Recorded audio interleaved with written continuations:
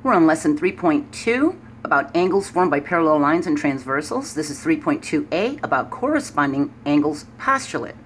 We've got 3 previous videos for this chapter. If you get lost, they're linked in the geometry playlist in the description. When parallel lines are cut by a transversal, the angle pairs that are formed are either congruent or supplementary. That means the angle pairs will either have the same angle measures as each other, or they'll equal 180 degrees when combined. And look at this diagram. Angle 1 and angle 3 are congruent. Angle 1 and angle 2 are supplementary. Get your pen if you want to write this down. This is the corresponding angles postulate. We have a postulate, the hypothesis, and the conclusion. So the postulate says if 2 lines are cut by a transversal, that's the red line, then the pairs of corresponding angles are congruent. So we can look at this diagram in the hypothesis section, and reading the conclusion, we can see angle 1 and angle 3 are the same measure. They're congruent to each other. And angle 2 and angle 4 are congruent to each other. We also have angle 5 and angle 7 congruent to each other, and 6 and 8 congruent to each other.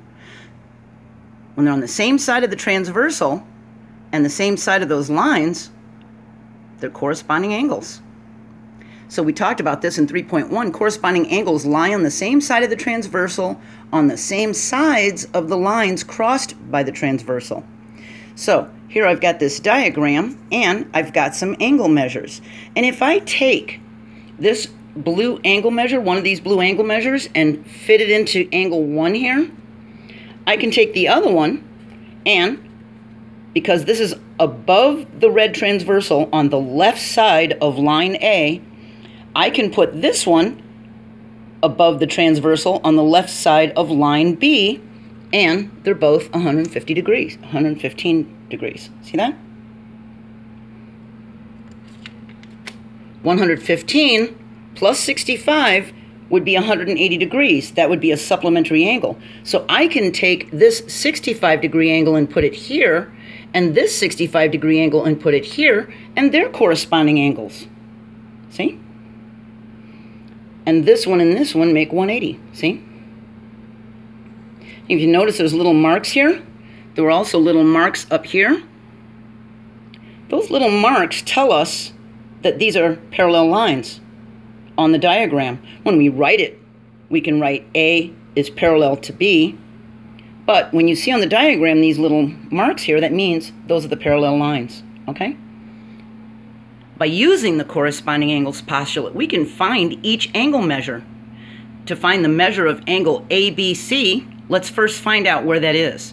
We've got point A, point B, and point C. So that means X is going to be ABC. Well, this one is 80. They're both above the transversal. They're both on the left side of the lines. So the corresponding angles postulate says if that's 80 degrees, that's 80 degrees. So we know the measure of angle ABC is 80 degrees. That's X. And the measure of angle DEF, let's find DEF. DEF. So that's the X plus 30 degrees. To find this angle measure, we see that this angle and this angle are both on the same side of the transversal. They're both on top of the lines. So we know they're corresponding angles. That means this measure equals this measure. We can write it as an equation that that measure equals that measure. And we can start solving for X. We can take an X away from both sides of the equal sign. So 2X minus 1X would just be an X minus 45. That drops down. And on this side, we've eliminated this X as a 0 pair, and we just have 30. Now what we can do to isolate X is add 45 to both sides of the equation to make a 0 pair here, and we have X equals 75. Now all we have to do is plug in 75 for X into one of the equations. We're trying to find this measure, so we can fit it into this one. And 75 plus 30 is 105. See? So because we knew that this measure equals this measure, we could write an equation that way that they equaled each other, and then slowly isolate X and solve for X. Okay? We can find the measure of QRS. Let's find QRS. QRS. So it's this one inside on the other side of this X. Okay? Well, we know that because of the corresponding angles postulate, if that's 118, that's 118. We also know that 118 plus some number would make 180, wouldn't it? That means x plus some number would make 180. So we can say the measure of angle QRS, this measure right here, plus this x will equal 180 degrees, because then they'd be supplementary angles, wouldn't they? And if angle S is 118 degrees, then x is 118 degrees because of that corresponding angles postulate.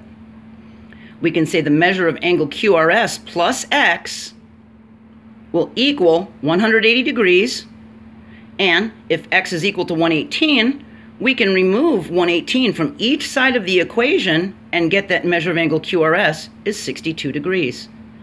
That's what would be left over from the supplementary angle here. See? I've got another example.